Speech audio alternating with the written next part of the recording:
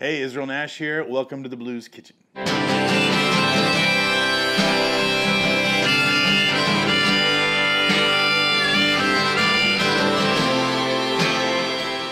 Israel Nash is set to release his brand new record, Lifted, on 27th July this year.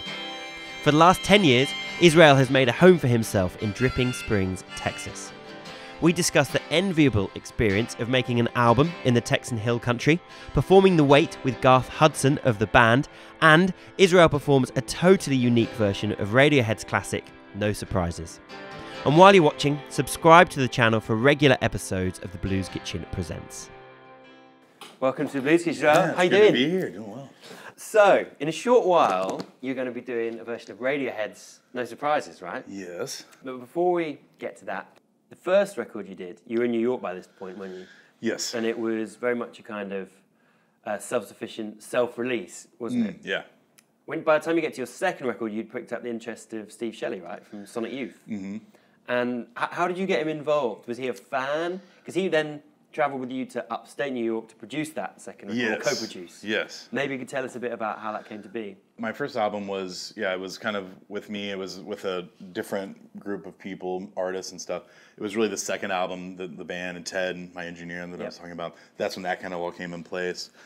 And Ted, who's done some just amazing stuff. He's like mixing the Rolling Stones right now. I mean, so yeah, Ted had known Steve, and I started talking to Steve, and we shared a lot of similarity in some folk rock and 70s music, and I was just like, do you want to come to this barn and make a record in the Catskills? And he obliged. So yeah, Yes. we got this house, like this old farmhouse, and there was a barn on the site, and I mean, it was just a barn, you know, and we brought all the gear. It was a process, and it was really fun because that's my first record was the last time I really made a full album in a studio. Like, I mean, technically my place is now a studio, but it was inspired by these kind of barn atmospheres, you know. I just got going through my head like Neil Young kind of harvest time, you know, going out onto the ranch. To be honest, the kind of thing that we would all dream of doing, that kind of romantic image of you going up to the Catskills, or now you're out on the ranch just outside Austin, you know. It's the stuff that kind of myths and legends and all these rock and roll stories are made of these things. It is, you know, and like I was saying, it's like I know why, because there's just such a connection there to isolation, to the land, to the countryside, I think. Yeah. And that's what I discovered with the Catskills thing, and it was inspired by those ideas, like Harvest, or like the band, like Big Pink, you know, like people getting away. I just fell in love with that, and so much that it inspired me to want to live in the country and do that later, you know? So it's just continually been that path, and realizing how much I wanted that in my life. So just before we get on to talking about your new record, you mentioned the band there and going up to Big Pink. Before we sat down very formally for this interview, you just dropped into conversation that you'd played with Garth Hudson from the band in Europe. Maybe you could kind of regale some of that story and how that came to be. I guess, so Garth it was after Levon had passed away, and it was a Swedish festival, and my agent had been working with, who kind of works with a lot of like Americana and rock artists, had been working with him to get him over here to do this tribute. It was kind of an idea of my booking agent. He kind of like orchestrated that. He orchestrated the whole thing. He was, you know, and then I got to sing on stage in front of a bunch of people, and got to sing the Danko line from The Wait a minute, Chester. You know, and I totally hammed it up. You know, it's like, come on. Was it just that one tune you did with him, or did you do a few tunes? I just did that. Man, if you're going to do one tune with Garth Hudson from the band, you do I know. The I Wait. think I got that. I got that. That's brilliant. So let's talk about Lifted. Your new album's coming out at the end of July. I've heard Rolling On, and it's got a real kind of psychedelic folk rock kind of vibe going on. Very positive sounding. But the recording of that album, I mean, we're kind of talking about it before, sounds like it was a very self-sufficient. You've got your own ranch out in the country where you're doing this.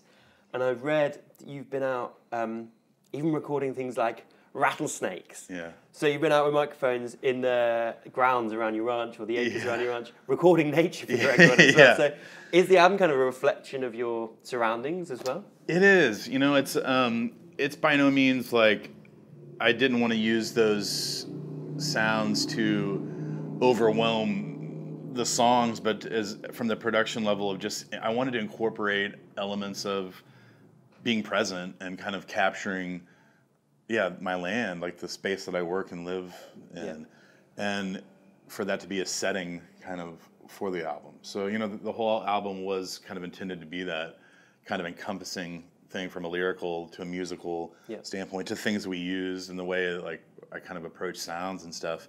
But I had this new intern, Taylor, who's since like has become like a crew member and is out on the road with us. Oh, okay, cool. But he was from a recording engineering school, and he's there. And the first week, I'm like, okay, can you get on this ladder with me? We're gonna go climb up this tank. I have this water tank. We're gonna drop microphones in there. I had him running around all over the land. It's like, bang those rocks together. Just drop that big one on the other big one, and just walking around, like finding some storms. We gotta get the gear out. Get There's a thunder on tape.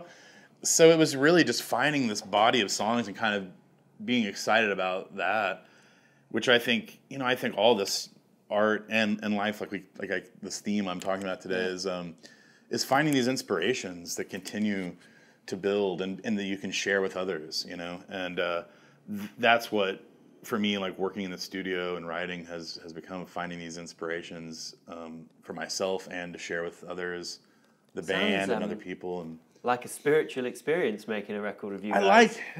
I think so. I think music is a very spiritual experience for me, and I think that a long time ago I wanted to create music where, that people could have a space to be, Brilliant, man. I mean, I can't wait to hear the record in full. I'm very envious as well, so maybe we'll move on to the next section of the interview. But over the last few months, we've had people come in and cover Howlin' Wolf and Muddy Waters, and we've been chatting about the band. We've had people cover Neil Young, Nina Simone. But when the email came over to say what you've chosen the Radiohead tune. Yeah. So I'm really curious to know why you've chosen that tune for the session. Is it something you've learned specifically for this as well? Well, I'm always trying to find what are some of the cover songs I want to play this year, and that's always kind of a challenge, where it's like, what's it gonna be? I mean, it's like you want to do like a deep cut, and then some people don't know what that deep cut was, and it's like, you didn't know that song, like. And then the other combination was my manager. It's kind of funny. He's always like, you need to play a newer song. And what's funny is the song is actually 20 years old.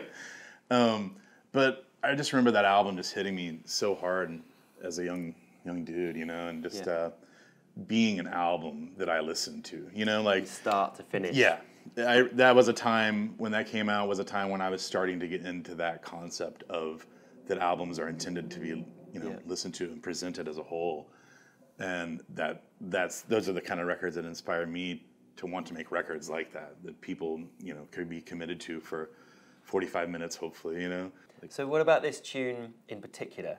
Do you remember the first time you ever heard it? Do you remember the feeling it gave you?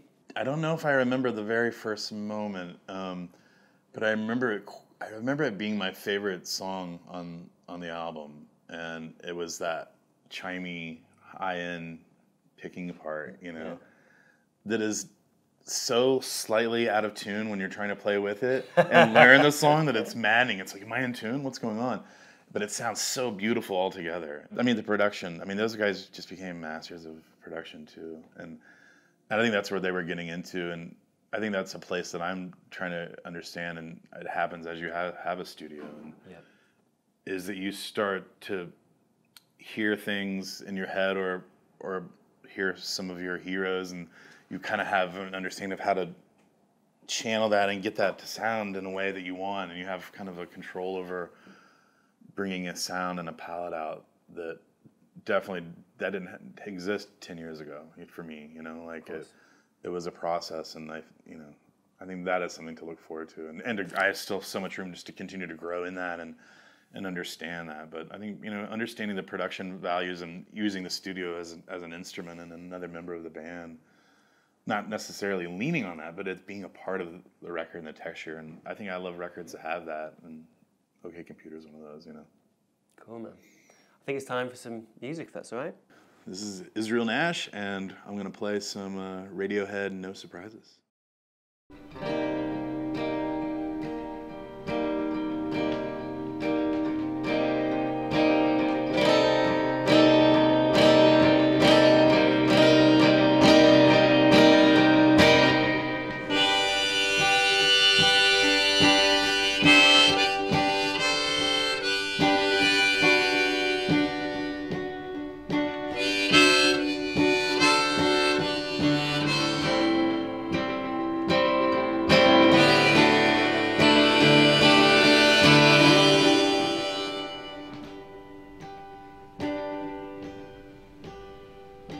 life that's filled up like a landfill,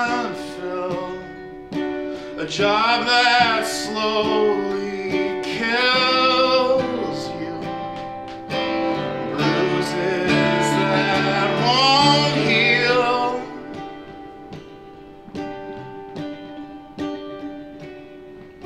You look so tired and happy, bring down the government.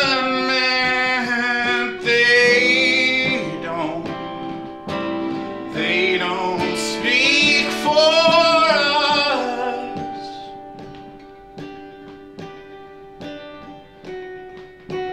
I'll take a quiet life, a handshake of carbon monoxide, lungs and no surprises, no alarms and no surprises, no alarms and no surprises.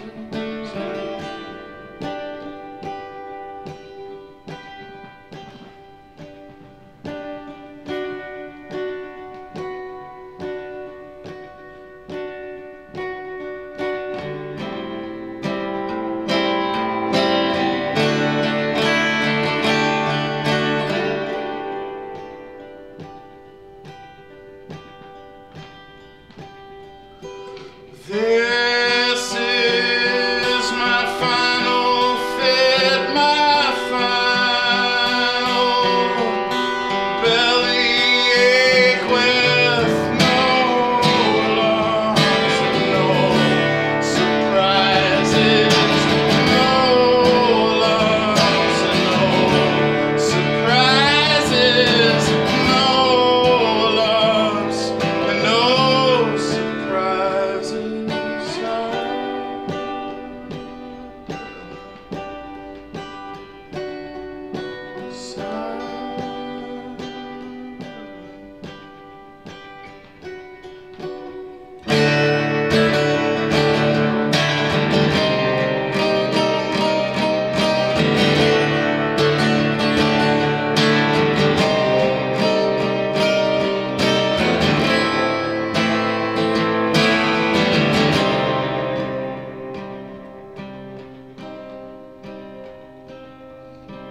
Such a pretty house and such a pretty garden.